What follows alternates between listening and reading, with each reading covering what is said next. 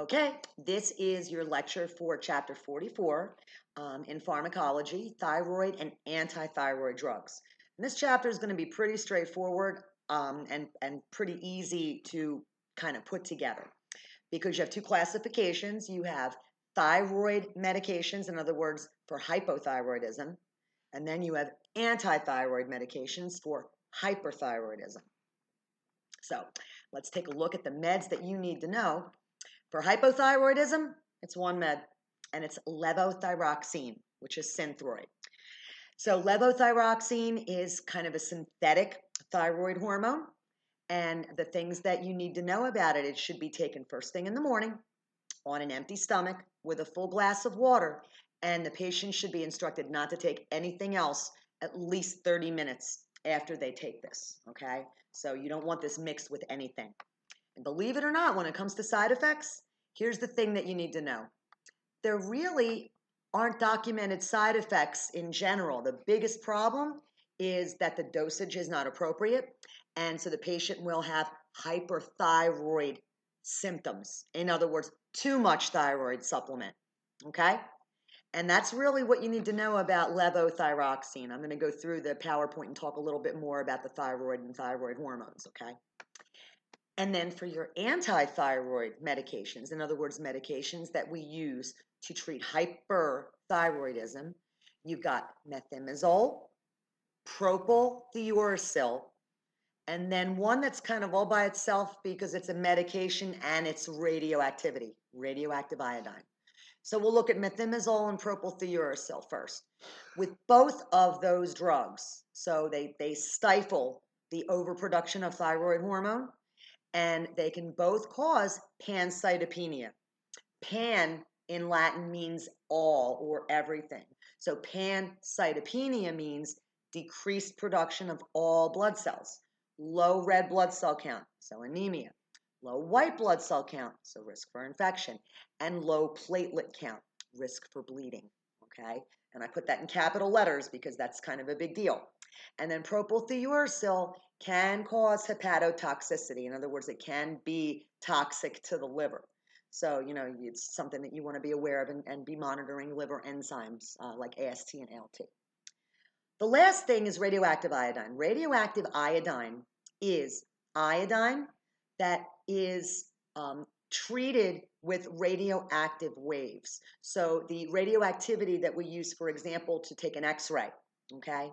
Radioactive waves like radiation therapy for people that have cancer. The goal with radioactive iodine is to actually destroy overgrown thyroid tissue. And by doing that, it usually will stifle the overproduction of the thyroid hormone. Sometimes it's used preoperatively. So if the patient is scheduled to have their thyroid gland removed, a thyroidectomy, we will pre-treat them with radioactive iodine to destroy as much of the thyroid tissue as we can before we remove it. And I'll explain the thyrotoxic crisis in a little bit to help you understand, why we want to pre-treat the patient before we go in and remove the thyroid gland. That's important to know.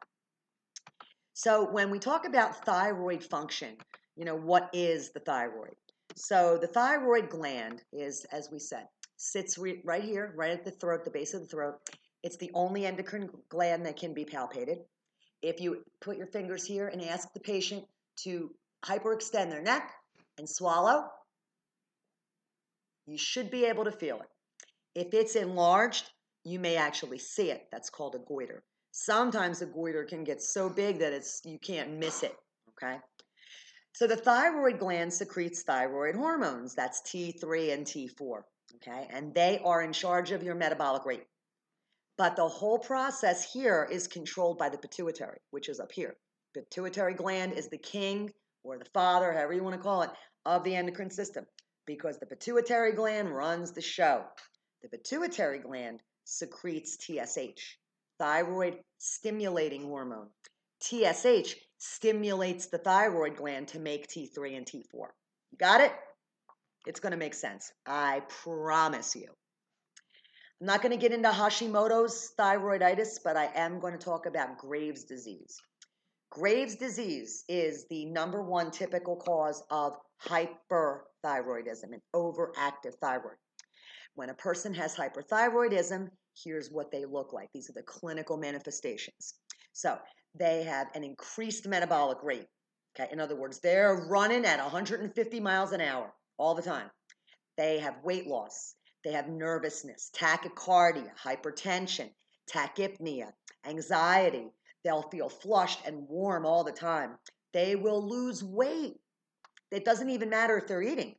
They can still be eating and still they're losing weight leaps and bounds because everything's running in overdrive. Takes a lot of gas to feed that metabolic rate. Two of the other things that you will see are exophthalmos, which is boing, the googly eyes, right? Wendy Williams eyes, and goiter. And goiter, again, is an enlargement of the thyroid gland, sometimes so large that it's, you can't not notice it, okay? Graves' disease, we believe, is autoimmune in nature. I'm not 100% sure, but that is the current hypothesis. So in other words, the patient's own immune system is attacking, right, their thyroid. So that's why they have these problems. So the words that you need to know, euthyroid, that when EU is in front, that means normal or within normal limits, right? Goiter, that's an enlargement of the thyroid gland, swelling in front part of the neck, and it's usually because of Graves' disease or hyperthyroidism. And then thyrotoxicosis, also known as a thyroid storm, okay? And that is just a severe episode of hyperactive thyroid, what's characterized by a high fever. I'm talking 104, 105, 106 even. Extreme tachycardia, you'll see heart rates 130, 140, 150. Sometimes an altered mental status. Hypertension, blood pressures will be off the chain. So thyroid storm, a thyrotoxic crisis, or thyrotoxicosis, they all mean the same thing. Hyperthyroidism at its worst. And the patient, it can be fatal. So the patient is hospitalized when they are in a thyroid storm. And basically we have to, #1, treat the symptoms. So we've got to get that fever down. We've got to get that heart rate down. We've got to get that blood pressure down before other things happen because of that. Okay. So that's what a thyrotoxic crisis or thyrotoxicosis is. Make sure you know those key terms that I just went over. Okay. All right. So thyroid hormones, what do? They increase your metabolic rate for all your tissues, your heart, your respiratory rate, your body temperature, cardiac output, how much oxygen you use, and how quick your body metabolizes things you ingest like fats, proteins, and carbohydrates. That's why people with hyperactive thyroid are super, super skinny. Hypoactive, they tend to be obese, okay? And so with these thyroid hormones, and again, what's the drug? Levothyroxine. When we say thyroid hormone, the one that we are talking about is levothyroxine, aka Synthroid. The most common adverse reaction is basically like an overdose. In other words, while we're trying to titrate and get the person on the right dose of the drug, sometimes if they have too much of the drug, they will exhibit signs and symptoms of hyperthyroidism. And we don't want that, right? And any other adverse effects are pretty rare, right? Pretty rare. So just make sure you understand that with levothyroxine, the biggest concern is that they don't have the right dose. It's too much of it. And now instead of hypothyroid, they're hyper. Okay? Pretty straightforward. And so you use cautiously, of course, if the patient has any kind of an adrenal insufficiency. I won't get into that. Cardiac disease, you want to be cautious, and pregnancy and lactation. Okay, so they're the ones that I have highlighted. You want to just be careful using these meds, but it's always risk versus benefit when it comes to medications. So, you just make sure you keep that in mind. We will talk about pre-administration assessment. Big deal with people that have hypothyroidism. Remember, everything is slow and low. Slow and low. So you want to make sure you're taking vital signs, weighing your patient, and looking at the patient generalized physical assessment to look at any other signs of hypothyroidism. In other words, they'll have constipation. They'll have dry skin. because everything's slow and low, okay? So your oil glands in your skin, your sebaceous glands, they're not really moving quickly, so your skin is dry. Same thing with the hair follicles, moving slow, hair loss, alopecia. Same thing with your bowels, everything's moving slow. That includes the bowels, constipation, okay? And you just want to make sure that you're continuing to monitor the patient for improvement. How do we know the drug worked? Are those clinical manifestations getting better, right? When you look at slide 12, there's some nursing diagnoses associated with thyroid hormone, levothyroxine. And like I said, you take this drug first thing in the morning, once a day, before breakfast, full glass of water, and don't take anything else for about a half an hour, okay? Make sure you know that.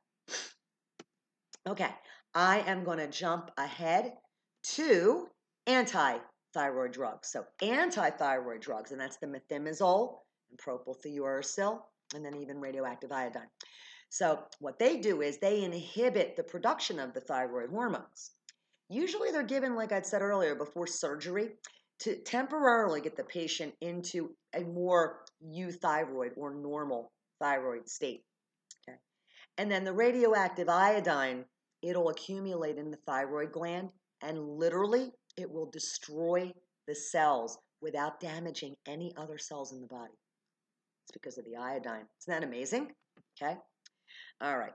So let's talk about these drugs and how do we know that they are effective and what are the side effects, et cetera, et cetera, et cetera. So if you look at the next slide, which is slide number 20, methimazole, propylthiouracil, used for the medical management of hyperthyroidism. Radioactive iodine, used for extreme cases of hyperthyroidism. Thyroid cancer, okay, also. And as a pre-treatment before a thyroidectomy, okay? So pre-thyroidectomy, okay? When it comes to these drugs, again, the biggest thing with the methimazole and the propylthiouracil are pancytopenia. So you're going to be aware of what's the patient's CBC, how are their red blood cells, how are their white blood cells, how are their platelets, because these drugs do have the potential to cause pancytopenia. Are they a risk for infection? Are they a bleeding risk? And are they anemic? Are they feeling tired, pale, cold all the time? Signs and symptoms of anemia. There are some kind of generalized adverse reactions that are possible. They can have a hay fever-like symptoms, sore throat, that kind of thing. But one of the other things that they can have are paresthesias. The word paresthesia means like pins and needles, numbness and tingling. And so they can experience a new onset of numbness, tingling, usually in the extremities, fingers, toes. Not common, but kind of a generalized reaction. The pancytopenia, which would include agranulocytosis, that's one particular type of white blood cell, granulocytes. They won't have any if they do get that reaction. And that's severe and that's dangerous because they are a risk for infection, okay? You can use both of these when people are pregnant, but you've got to be super careful because they can actually decrease the thyroid function in the fetus, okay? And there's always a potential for a bleeding increase if they're being taken with an anticoagulant. And that's really what you need to know. When the patient goes into surgery to have a thyroidectomy, and I just want to cover this very quickly. Again, we're going to pre-treat them to suppress the thyroid, right? So we can go in and remove it. But you should know, next to the thyroid gland, you have two smaller glands called parathyroids. They control calcitonin. Calcitonin is a hormone that helps keep the balance of calcium between calcium in your bones and calcium in your serum or blood. Okay? That's what calcitonin does. So after a thyroidectomy, there are two big potential post-op complications. One, believe it or not, it's a thyrotoxic crisis, a thyroid storm. How can that be, you might ask, if we took your thyroid out? If we did not adequately pre-treat you before the surgery, and there's still thyroid hormone floating around, you can go into a thyroid storm immediately after we take out your thyroid. Isn't that fun? So know that. Okay, thyrotoxic crisis or thyroid storm is a potential complication of a thyroidectomy. And then the other thing that you need to know with thyroidectomy, you should always have a trach kit at the bedside, just in case, because the thyroid gland is right here, right? And God forbid there's any kind of a swelling or edema, it may constrict their airway, and that's an issue. And then the other thing, if we accidentally should nick or even remove the parathyroid glands, the patient's going to have neurological symptoms. So if a post-thyroidectomy patient complains of numbness, tingling, those paresthesias, the first thought that should go through your head is, did we accidentally mess up the parathyroids and now they don't have enough serum calcium? Because the tingling, that's a sign of hypocalcemia. Okay, just like the Chvostek sign, which is tapping on the facial nerve, and it makes the jaw twitch. Okay, so make sure you understand post-operatively after a thyroidectomy, thyroid storm is possible, and if it occurs, all we do is treat the symptoms, and we have to wait for it to pass. Make sure there's a trach kit at the bedside in case there's any swelling, heaven forbid afterwards. That's really about it. Make sure that when you're assessing your patient, whether it's thyroid hormone or anti, how do we evaluate the effectiveness of the drug? Are their symptoms better? Right. So if a person is hypothyroid, we're giving them levothyroxine. Have they lost some weight? Because they were probably heavy. How do they feel? Do they have a little bit more energy? How are their vital signs? Right? Are they still low, or have they come back up to kind of within a more normal range? And then, the opposite when it comes to the anti-thyroid medications. Again, have they gained a little bit of weight? Because people with hyperthyroidism are usually like toothpick skinny. Have they gained a little weight? Are they able, to eat more? Like, how is their tolerance to heat? Has that gotten a little better? Because they're usually just hot all the time, hot, hot, hot. So evaluation of the effectiveness of the medication is it working? Are their symptoms better? That's pretty straightforward, I think. Okay. I don't think there's anything more to say with these meds. But remember, people kind of minimize thyroid issues. But what they don't understand is if you have hyperthyroidism or if you're taking too much of a thyroid hormone like levothyroxine, cardiac involvement is our big concern because the patient can have palpitations and dysrhythmias because their heart's just going so fast. They can have a heart attack, an MI. So, thyroid medication is very, very important. So make sure that you remember that, okay? I think that's all I have.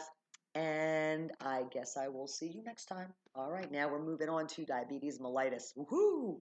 Peace.